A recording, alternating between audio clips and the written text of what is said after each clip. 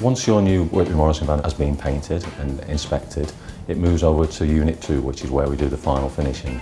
It's here that we will apply the artwork. We have great skills in terms of traditional hand-drawn sign writing, where the artist can pretty much interpret everything that you've asked for by hand. Or if you're looking at a more modern design, you might choose carefully printed graphics. We can produce a range of vinyls of all sorts of designs that you might have brought to us, or designs from our own library. Or you might choose to have the complete vehicle wrapped in vinyl, which we've done a series, whether it be in mattes or glosses or chromes. This is where the final finishing is carried out.